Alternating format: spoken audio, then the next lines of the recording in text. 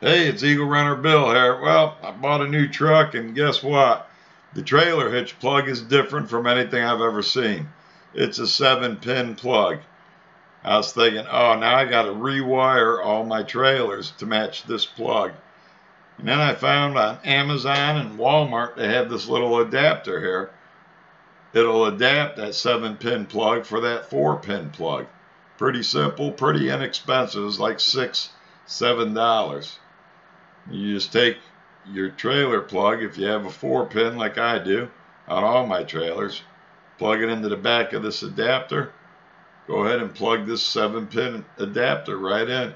Make sure you line it up. This is the keyway right there. It's at the 12 o'clock position.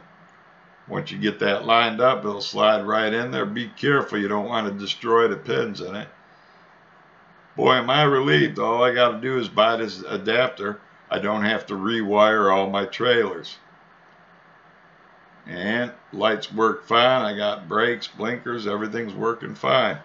Well, hope this video was helpful, and thanks for watching.